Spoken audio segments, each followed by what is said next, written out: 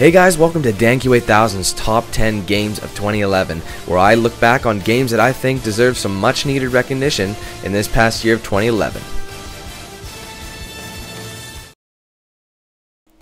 Coming in at number 2, the runner-up, Gears of War 3.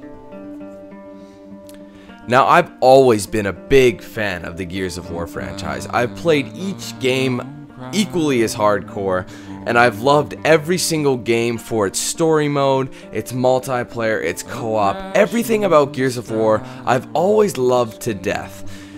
Now, we've heard that the Gears of War franchise was going to get concluded with Gears of War 3, and you knew that they had to bring this game in with a bang. They knew they had to close it right, and I knew that going in, it could have been a hit or a miss. Well, I am so glad to say that it was a major success. I loved the story mode of it. It wrapped it up nicely. I absolutely adored the multiplayer of this game. And I gotta say, man, as you guys can tell from the amount of videos I put out on Gears of War, I love Gears of War.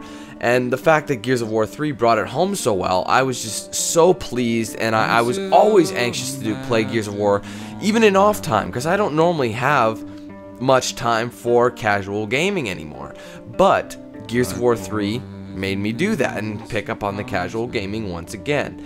So I know a lot of people are probably going to disagree with my choice here, considering, you know, some people may say, oh, it's the same gameplay, nothing really new. Well, that may be, but I think that Gears of War is just a series that's meant to have similar gameplay, just advance on the original gameplay from before.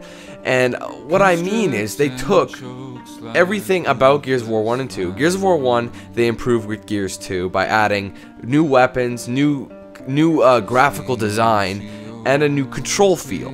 Gears 3, they did the same thing. They improved it, reduced some cheap tactics, etc., etc. I've mentioned before that the Gears of War games are some of my favorite multiplayer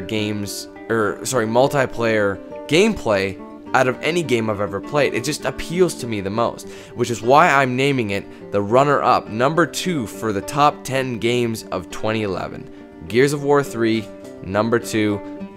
I'm so glad I got a chance to play this game this year.